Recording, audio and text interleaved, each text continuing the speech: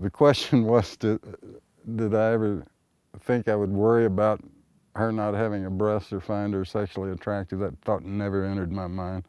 It's a silly question. It's just, I mean, my wife is more than her boobs, pardon me.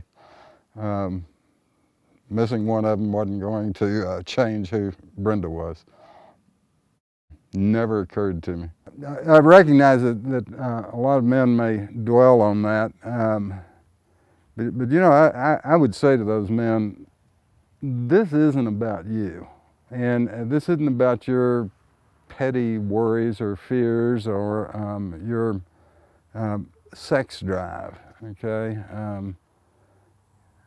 it's about your wife. Your wife's been diagnosed with cancer, and she's scared, she's sick, and she may die. So you need to get over your what is important to you and think about what's important to her. It's not about you, it's about your wife. It's about the cancer victim. That's the most important thing. Everything else pales into insignificance. I guess, I don't know, probably from my dad, who had been dead, I think, 6 or 7 years at that time. I thought about how he would have handled this, how he did handle things in his life, and it's not about you. It's about the people that need your help. I was, and to some extent probably still am,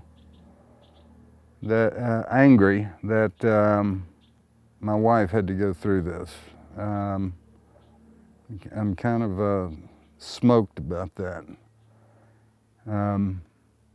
I say that, and yet at the same time, I mean, I was on my knees every day during this thing, saying, you know, not my will but thine be done. But in case you're wondering, my will is that you pull her through this thing with flying colors.